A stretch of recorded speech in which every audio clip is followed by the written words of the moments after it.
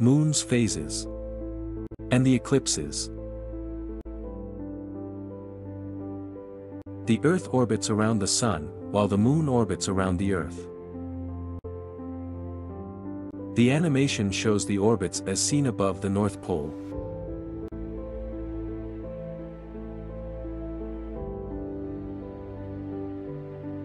In this animation, the Moon orbits Earth from a viewpoint above the North Pole.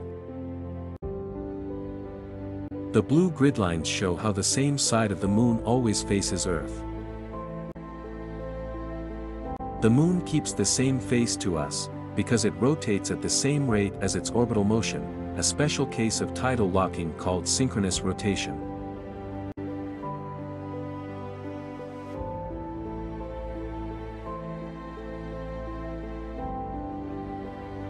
The Moon's orbit is tilted about 5.1 degrees to Earth's orbit around the Sun.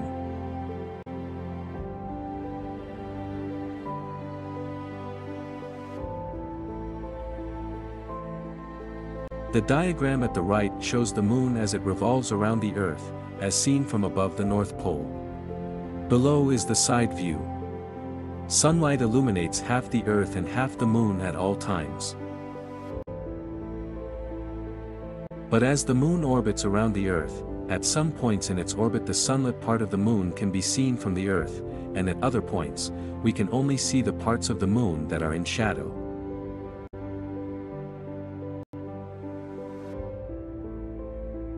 The dashed bracket lines indicate the portion or side of the Moon that can be seen from Earth. As the bright parts of the Moon appear to change shape during the month, each stage of the change is called a phase, and each phase carries its own name. The outer ring shows what we see on the Earth during each corresponding part of the Moon's orbit.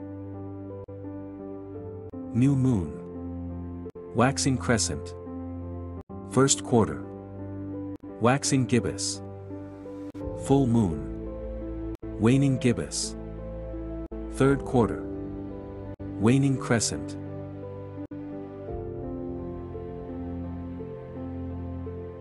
The orbital plane of the Moon is tilted about 5 degrees with respect to the Earth's orbital plane.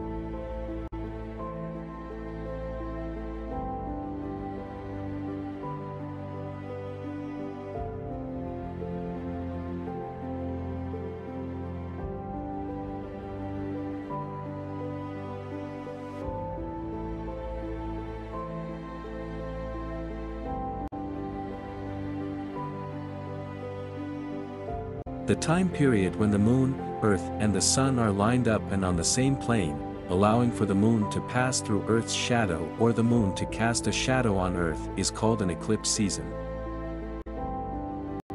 Solar and lunar eclipses are special cases of the Moon phase. During the new Moon phase and when the Moon blocks the Sun or a part of it, is called a solar eclipse.